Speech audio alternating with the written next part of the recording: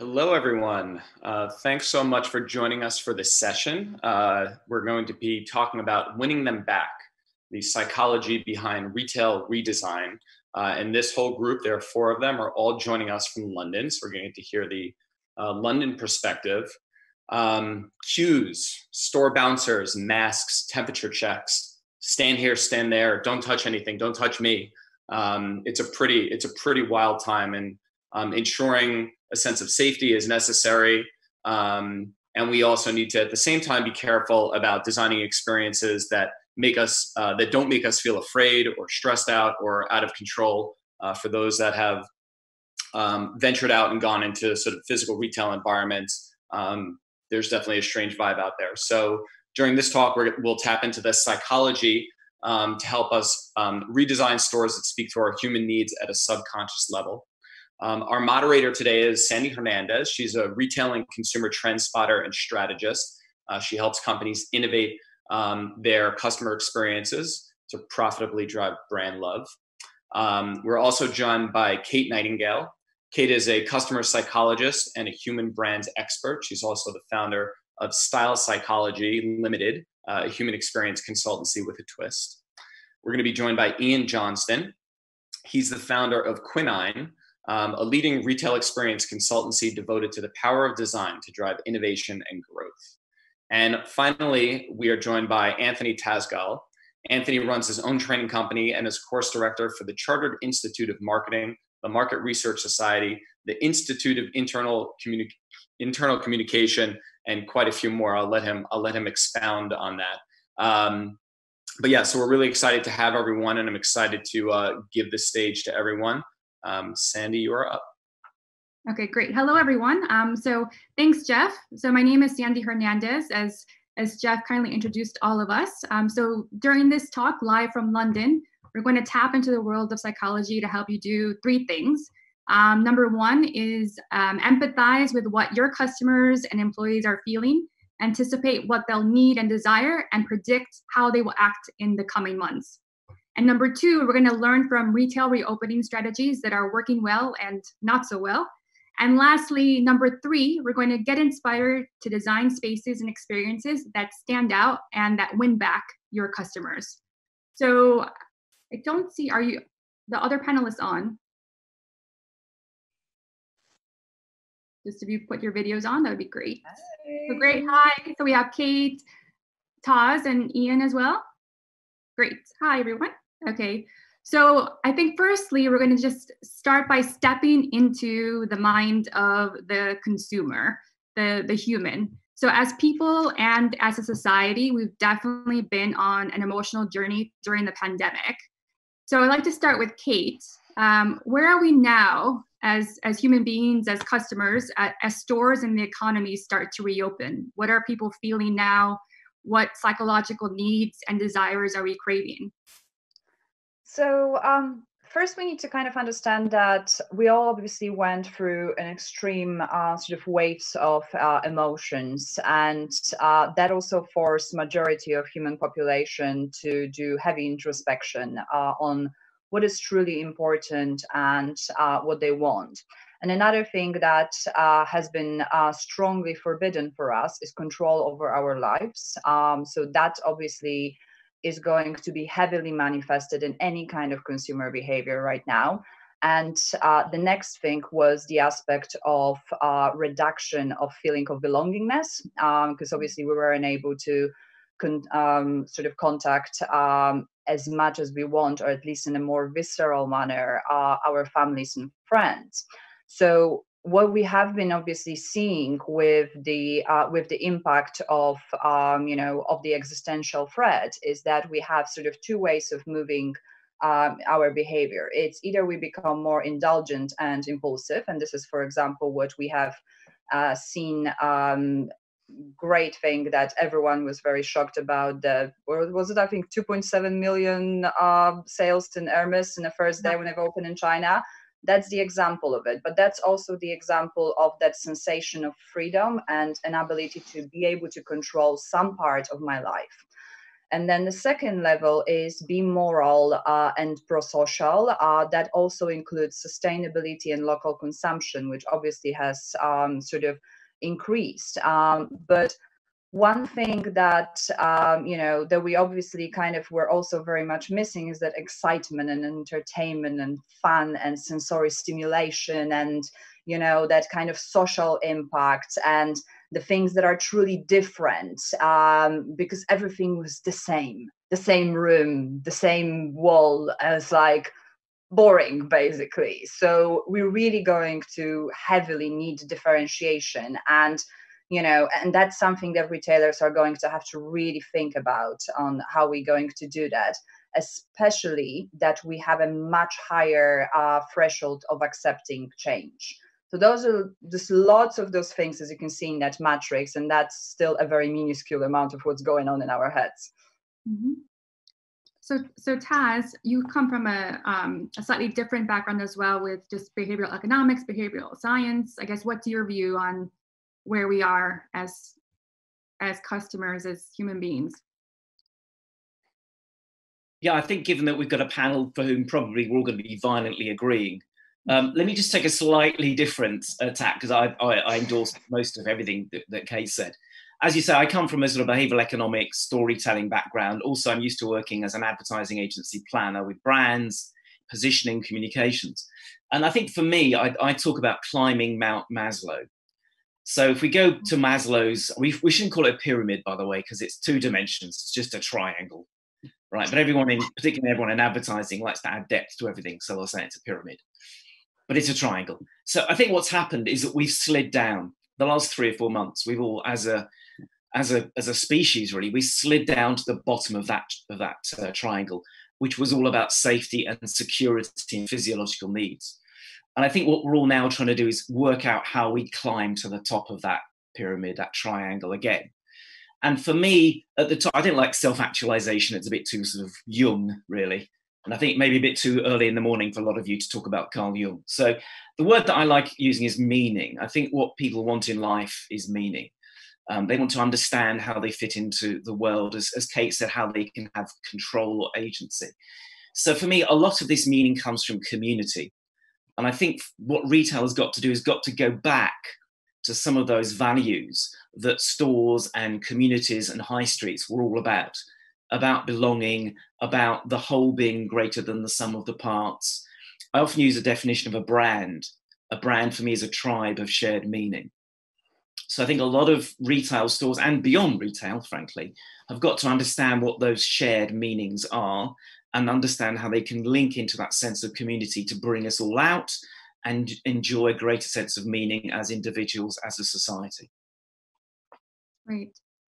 So, and Ian, so what else are you observing of needs that perhaps we haven't addressed so far? I mean, it's really interesting. Both Kate and Taz, captured a lot there, and I agree with all of them. I mean, the one thing I notice is this kind of duality, right? We're playing with kind of 2 opposing forces within and from outside, and I think that duality exists in many situations. And for me, that's that dilemma that I have. Do I have the virus, or do I want to spread the virus? Whereas I want to be quite selfish, or do I want to be quite focused on society, and this kind of duality that we play with internally.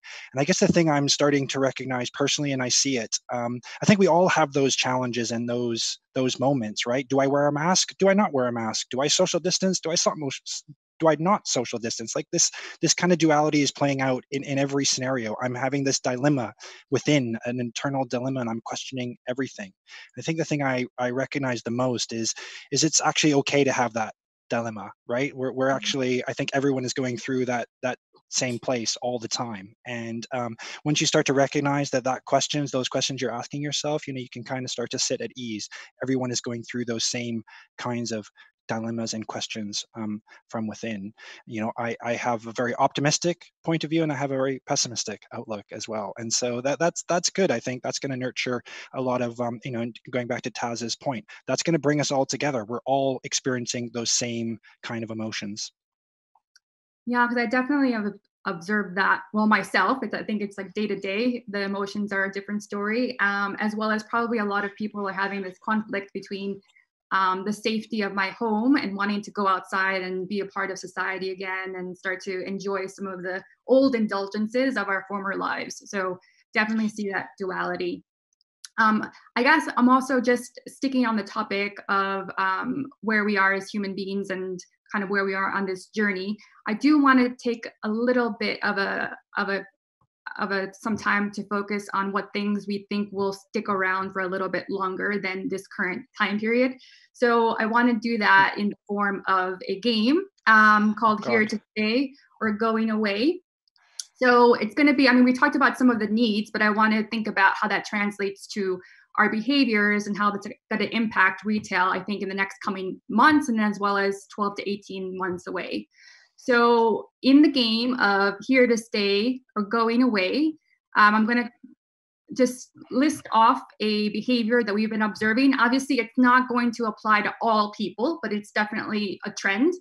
And when I ask you, you'll basically just answer if you think it's here to stay, meaning beyond late 2020 or going away. And if any of the panelists disagree, then just raise your hand and we can quickly debate as to why that is. So it's going to be rapid fire. Okay, so we'll start the first one. Taz, ready, Taz? I'm ready. Off you go. Okay. So as the behavioral scientist here, lockdown and safety guidelines. Do we think that's here to stay or going away? Can I just preface anything I say with a quote from, I think, an American baseball coach called Yogi Berra, who said, "It's very hard to make predictions, especially about the future."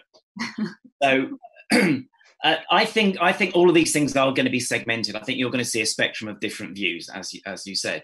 I think a lot of people who've been shielding, a lot of people who've been looking after themselves are going to be much more patient. They are going to be much less ready to go out and sort of let go of sort of control and self sort of restrictions that they've had.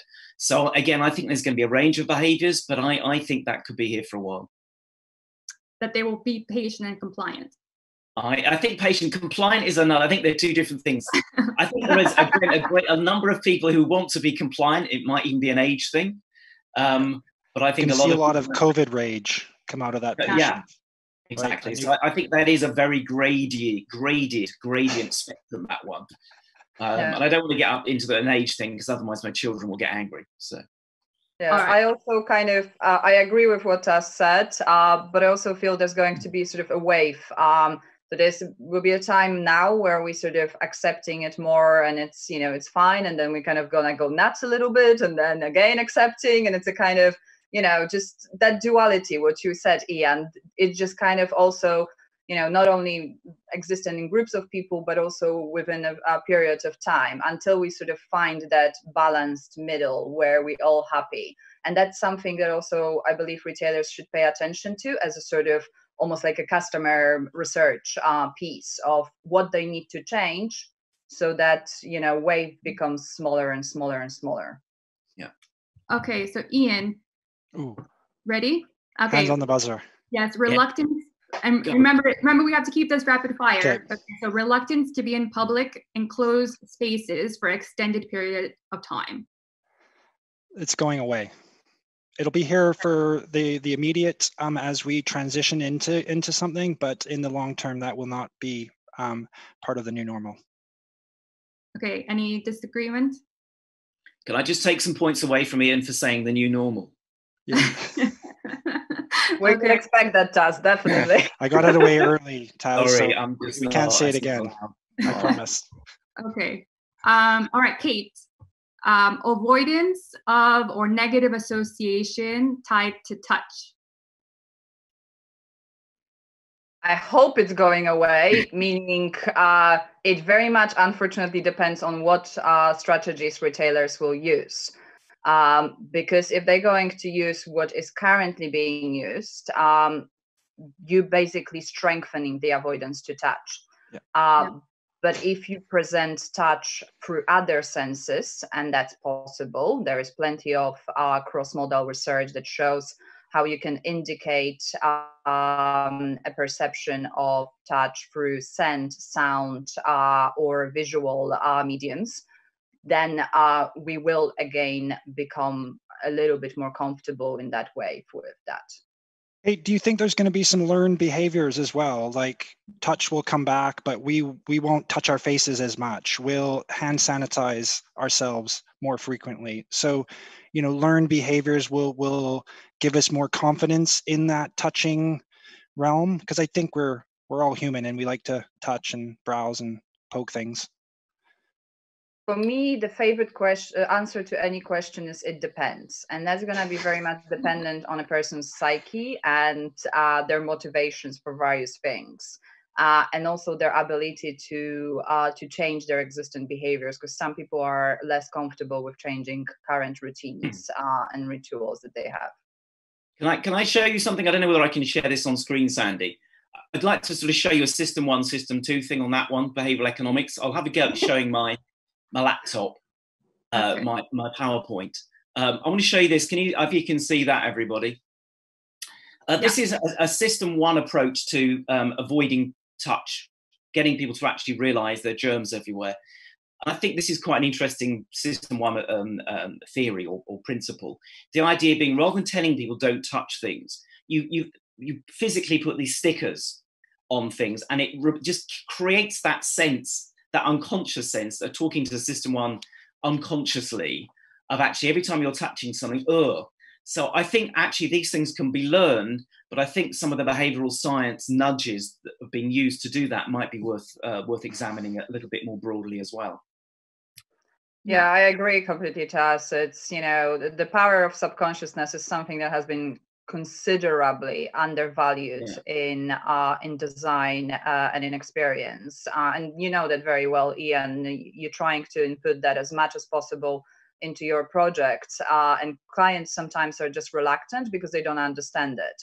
But those that do understand it, it does work really beautifully. And you know, I had an amazing experience working with Swarovski in precisely the same manner. And oh my goodness, the amount of little tiny things that you wouldn't even realize that we inputted into that store are just absolutely incredible. It's so easy, but we also have to be very careful, Tess. I love that solution, but we have to be very careful not to further enhance the fear and anxiety, because that also is extremely detrimental to our obedience to behaviors, but also to our overall experience and likelihood of buying. So there needs to be that balance that we need to kind of find, that is telling people what to do in a very intuitive manner, that very kind of subconscious manner, but at the same time enhancing their experience and creating and evoking a lot of positive emotions. And the examples you used there, sorry to interrupt, Sandy, but the examples you used, Taz, were quite interesting. You had one which was, you know, black and yellow, which kind of evoked fear, and then you had another one which captured wit and play and fun. And so, you know, that delicate balance, or that line that we want to walk down in some ways. We don't want to go to the fear side. We want to be on that side which is communicative and fun and engaging, and in essence changing the behavior because it's done well, right? Not the fear. I mean, I showed that was from early on in the sort of the pandemic. That was very much sort of creating a social norm around, you know, stay indoors, stay home, protect the NHS. That was very much at that stage. You're right. I don't know if we should read anything to the fact that you're wearing yellow, Ian, as well. So stay away. Stay away. It's not black though, Taz. So everybody okay. Stay away from Ian. I'm toxic. Right, very, very well done, Taz. Humor is the breaker of all fear and anxiety. That's what we need more in retail. If we could spend an hour talking about humor, I would. Trust me. But I suspect Go on, let's do that. All right, let's move on to one of the next ones. So we'll do this for let's go for Ian. Okay, ready? Yeah, I'll be quick. All right, yes. Okay. Man in yellow. All right. Tolerance for suboptimal customer experiences. So things like slower retail, longer delivery times, obviously queuing, we're seeing that here, and streamlining our choices, right? So this essentially a reduced watered down version of the experience. Yeah, that tolerance will go away. where we're accepting of it now, but it will not stay. We want good things in our lives. We have high expectations. I will not accept a store that is not filled with things for me to browse with. I will not accept a long lineup to wait to get into store. I'm okay with it now because I haven't had those things for a long time, but in the long run, our tolerance will go away, and we'll have the same high expectations that were growing pre-COVID. Yeah. Or even higher. Yeah, even I'm higher. Complaining again. Sorry, Sandy? I'm saying I'm sure we'll start complaining again. Absolutely. No, Absolutely. we That's won't. definitely going to come back. No, we won't. All right. All right, Taz, ready? Yeah. Okay, so this is one trade-off, really, of the desire for hygiene, public health, trumping sustainability. So things like we're actually using more single-use plastics, things like that. I have a bit of a rant about this because Greta who? Okay, I'm slightly cynical about the whole eco thing. I mean, there is a very, very clear segment of people for whom sustainability and eco and green is important. I'm slightly, as I say, I'm slightly suspicious that really isn't going to spread. I think I have a little saying which is ego beats eco. I think for an awful lot of people, what makes us feel good, what makes us feel that we're in control, what gives us meaning, what makes us happy, what gives us fun, overcomes, I won't use the word trumps, but overcomes the need for the globe and to be sustainable. So I'm not that sure that sustainability is going to be a big thing. I think, again, we'll go back and people will worry a bit about it, but I think it's still going to be about us as individuals. Sorry. And so just to flavor that question, so I know I see Kate is disagreeing. I want to add one component in your response is that if we tie that into other values, right? So buying based off of what they did during the pandemic or inclusivity and things like that we tie to our values, which can include sustainability, I guess. Yeah, I think values, not value, but values. And it goes again back to what I started off saying about meaning. I think as long as things give us a sense of meaning and belonging and tune into those sorts of emotional system one tribal things, yes. As I say, my only slight cynicism is the extent to which everyone is going to go off and suddenly save the world. I think there are going to be lots of solutions that are going to be technical, I think, or technological, rather than everyone suddenly, saying how wonderfully green they are. So I'm happy to be arch cynic if you want to go and oppose that line.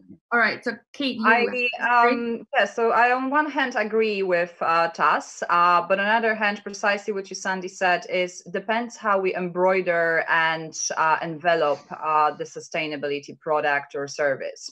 So if you look at absolutely any research around sustainable consumption or collaborative consumption, the wanting to save the world and the environment is the least motivating factor of purchasing any kind of sustainable products. Everything else, that's precisely kind of going back to what you said, Taz, about Maslow's hierarchy of needs. Everything else that goes above, and especially community, intimacy, relationships right now, because those ones were forbidden for us, but we sort of found more meaning from them. If you envelop sustainability in that, then yes. So it's less dependent on what we actually want and more dependent on how a brand will package it. However, there is also really cool research that shows to us, and a lot of it, that when we are faced with existential threats, so the principle of mortality salience and terror management theory, we actually are much more likely to be more sustainable as well. And there's crazy amounts of research on that as well, but there is certain tricks within there. There's certain dependencies. So it's not just black and white, yes, kind of face someone with mortal danger and they're going to be more sustainable. No, it doesn't work that way. But there is a way of making us more sustainable. So it's less about in a customer's control, more about the brands actually asking themselves, what kind of impact do I actually want to have in the world? What is my responsibility in this world? And what am I going to do with that? And how am I going to educate or slightly influence my customers to do the good stuff? And that, unfortunately, like we were talking in our previous kind of pre-chats, that also demands changing of internal structures and the reasons for which the boards and directors are getting bonuses, not for just profits, but also for actually making a better impact in this world, because that's why your customers are coming to you, not just because you have a lovely or nice or well-designed or scarce or limited edition product. That's the reason why we will be coming in, but you need to package it. Okay, that's great. So just one last example. So Ian, ready? Hands on the buzzers. Okay, so the last one I'd like to talk about is just self-sufficient me. So things like keeping up with new hobbies and skills that perhaps we were learning during the pandemic, taking on all of these new hats at home, whether that's chef, teacher, hairstylist for the whole family. Are we going to keep that self-sufficiency up? I think we are. I think we've all amazed ourselves by the things that we can actually do that we didn't think we could do, you know. And you go back to Maslow's pyramid, Taz pyramid of needs. This notion of transformational growth. We've all gained a lot of value and meaning from those, from learning new skills, right? And I think there's a huge opportunity for brands to kind of leverage that in the home, right? There's a whole aspect of the branded experience that can now happen in the home, right, which has not been explored in any way. Bring back the old Tupperware party, right? And I think so that's going to stay. I think that's going to stay and grow, and we've got too much value out of that, not just by the growth that we have, but how we're sharing those with our family as well. So I think there's so many good aspects to that. Not for everyone, as we've said. This is kind of the general mood I think we're going to have going forward. But yeah, they're going to stay. I'm going to stick with stay. I slightly disagree. I was going to say, tell that to my Coursera course that I'm still on like lesson 2. All right. Does anyone else, I guess Kate or Taz, want to chime in or disagree? I wouldn't mind just picking up on what Kate said about, because one of the things I'm interested in stories and storytelling and brand character and brand personality. And again, we talked about this before, in the rehearsal.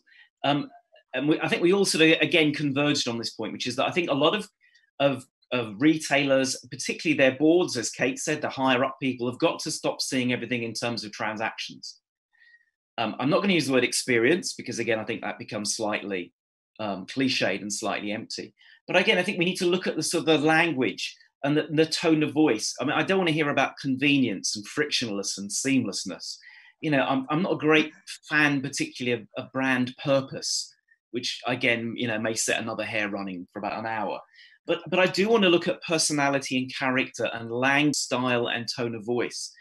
And again, I think some of the retailers and companies that have done well through the pandemic have done well because of tone of voice, because they've understood the sort of language, the sort of feeling, the sort of proximity or distance to get with consumers. They haven't done this very transactional parent-child language. And again, I think sometimes governments and companies are very, very bad at doing that. So I think that's a really important thing for retailers to understand. It's not just about their content.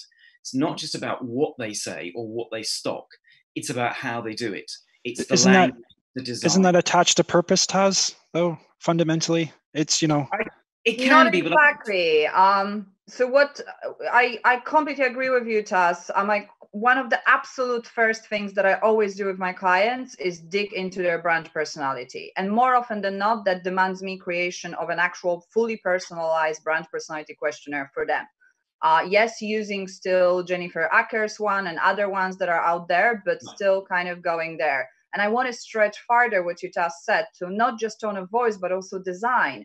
What has been failing is the very standardized signage and design solutions that that only instill fear and have no kind of branded feeling, no branded characteristics, no branded humor or anything like that. And that, that's where kind of the biggest issue is, because those that kind of really played on it a little bit, then at least they actually got people to pay attention and feel slightly less afraid, and maybe just feel as if they can have a game with those signage, as opposed to, just follow it blindly because they said so. So it's, it's not exactly as, as easy. And going back to what you, Ian, said, on one hand, and I agree, on the one hand, I don't, in a sense that only those things that we truly found a unique meaning and inspiration in, that we truly discovered that are, for example, the best way to improve our well-being and mental health, or to create a better relationship with our children or any other family members, those will stay. The rest is just oh my goodness, that's a hassle to do. I'm sorry, but I'm really missing a hairdresser and a beautician and lots of other things. I'm like, and I'm certainly not going to touch it myself because it's easier for you guys. Not so easy with this. I'm like, it's really basics. I'm like, those things that are truly hassle for us, they will go back to, to the people that are professionals in it. That's what they trained in. Those that truly we gained in meaning in, such as maybe, I don't know, spending more time with our children and playing some games, or, or Kate, isn't it kind of taking more beauty routines that we didn't. So really sort of taking care of ourselves and indulging ourselves, or I don't know, writing in a happiness journal or whatever it is, all those things. But I'm certainly not going to continue baking bread because I don't freaking have the time for it.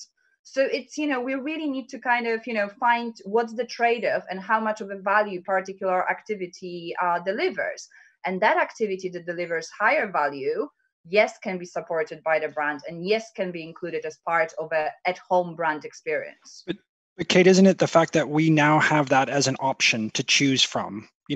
4 months ago, we didn't have that as an option really in our sphere of things that we liked or could like. Now we've tested things, tried things we don't like, we've cast some aside, kept some. And for me, it's that kind of that recognize, we've now recognized there are things at home I can do. There are things that I can add value to my life. Whereas before, I'm not sure that was as a big part of our lives now. Yes, lots won't stick around for sure, but some will, and that option now I have an option, I think, is the thing I like about it. Yeah, and an option and choice is a manifestation of lack of control. And the more we will be giving control to people in other spheres of our life, the less we will need to claim that control in those activities. That's my reasoning behind what I earlier said. Can I just pick out one? Yeah. First of all, it's taken us half an hour to talk about baking and having a hair done, which I think is a Zoom record. No one's mentioned Pilates yet, so I'm just going to say Pilates.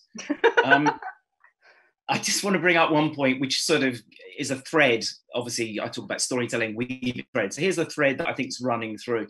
One of the key emotions for me is surprise. It's one of the most basic human instincts: curiosity, surprise. And I think Ian and I, when we were talking before about design and designing that in, I think one of the things that people have found through the lockdown is they found ways to surprise themselves, whether it is doing their own hair, whether it is baking bread. And again, it's something I would urge retailers to think about. How can you, I was going to say bake in, apologies, how can you bake in more surprise? I often use the word serendipity in my second book, The Inspiratorium, which is all about how insight comes about by making new connections. I would definitely advise all retailers to think about how they can encourage people's sense of surprise and curiosity in store, how you guide people, how you perhaps break up the things that they're expecting to see, give it to them, but give it to them in a way that creates that sense of surprise and curiosity. Because I think people are desperate. They're desperate for meaning, they're desperate for happiness, but they're also desperate for a bit of surprise. Yes, that's a great point. And I think that actually ties quite well into, let's now start talking about how all these changed behaviors, expectations are translating to the actual retail environment that we're seeing. So here, obviously in the UK, we're a bit of a different timeline than other markets like the US. But with that context in mind, based off of what you've seen of as far as the stores that have reopened or businesses that have reopened on a scale of 1 to 10, 1 being complete disaster and 10 being mind-blowing, how would you rate the reopening strategies you've seen retailers implement? And briefly, why? Why is that? So if we start with Kate, it has 3. Ooh. Taz, what's your number? I think about 4 or 5, 4 and a half. Okay, so 3 and 4 and 4.5, and Ian? 2. I'm gonna go with 2. Oh, yeah. Okay, so, Lowballing. for about a 3. Harsh. Mine is like I would say 2 as well. All right, so I guess, well, you all had very similar low scores. So so Ian, why would you have rated them so low?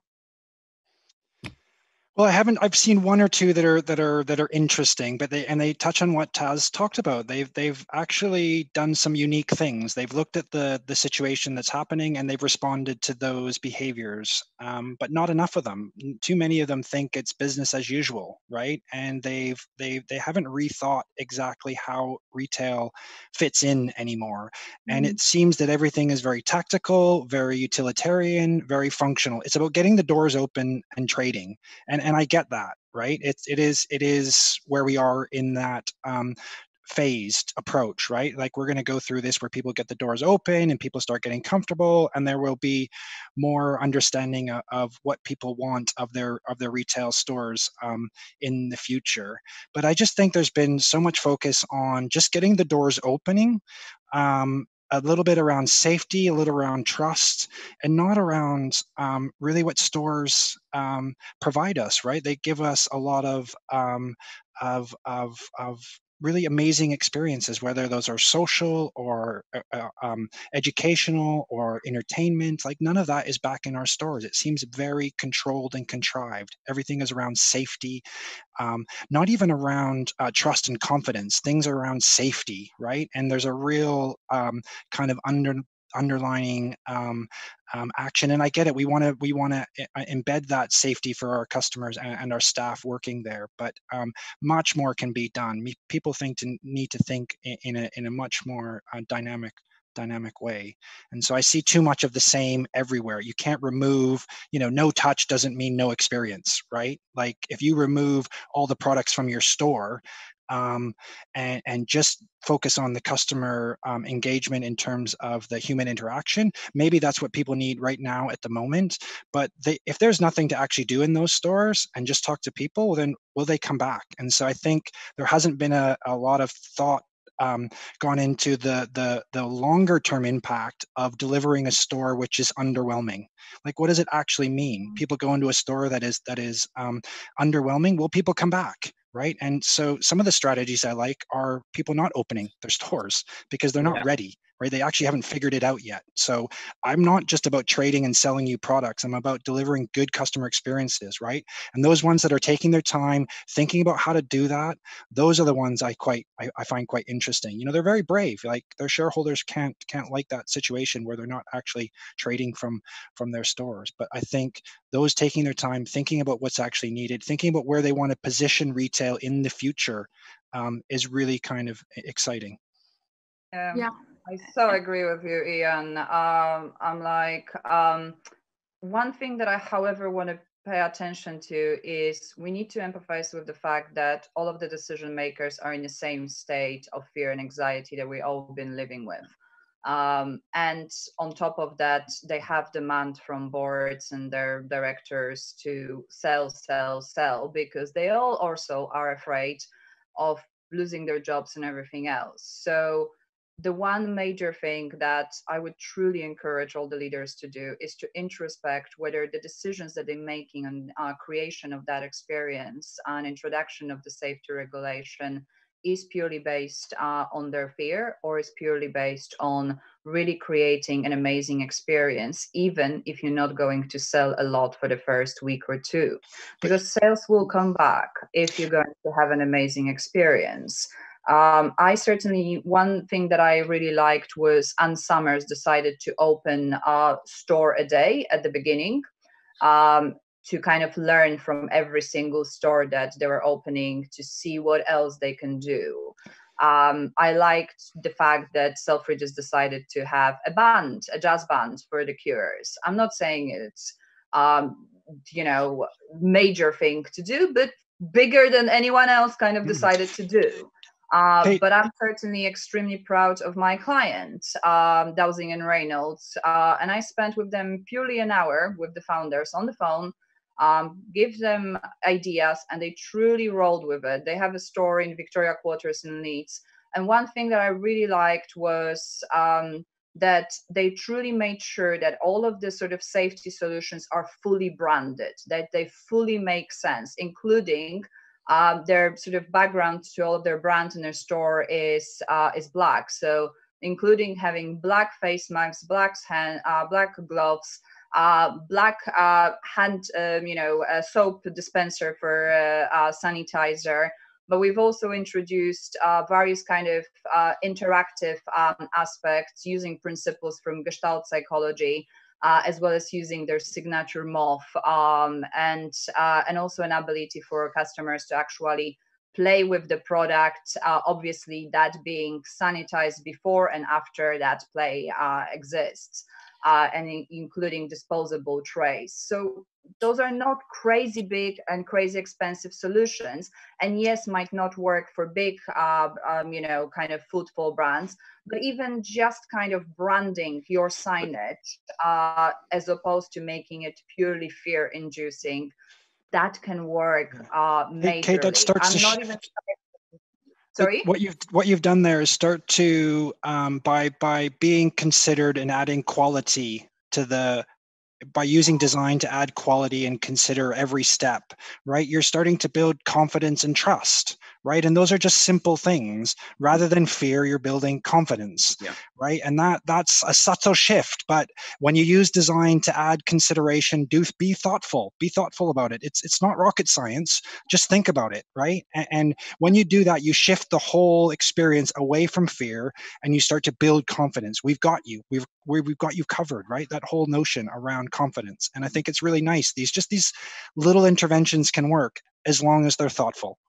And I think also your brand personality. I'm like, come on, brains view brands as human beings. If you wouldn't wear that sticker on your head, don't put it on. I'm like, that's literally how brain works. So I think we're have just a few minutes. So I just want to make sure. I guess just one comment on Kate's on the Selfridges. I was there that week when they opened, and I think what stood out as well is like they were trying to create a feeling that was around uplifting your spirits, which I think is quite different to, as you said, trying to reassure and around safety. So just one last point on Taz, and then we'll have one final question. Yeah, I'm just going to show you if I can find this picture wherever it is. Where is it now? This is a motorway service station in the UK, which was just putting up a sign. Oh, hang on, I've got to share the screen, sorry. This was just putting up a sign outside. And I just like the tone of voice. It's not formal, it's not transactional, it's not parent-child. It's sweet, it's about being kind. It's just about sort of, as I say, being quite informal. It's almost a level of sort of conversational and banter. And I don't want to make too much of it. It's only a small thing outside. But I think these things matter. And it goes back to something, again, that's a thread to all of this, which is stop worrying so much about being transactional and didactic. And again, I think, Ian Cook talks about fear, this didactic thing about saying to people, you must do this, you must not do that.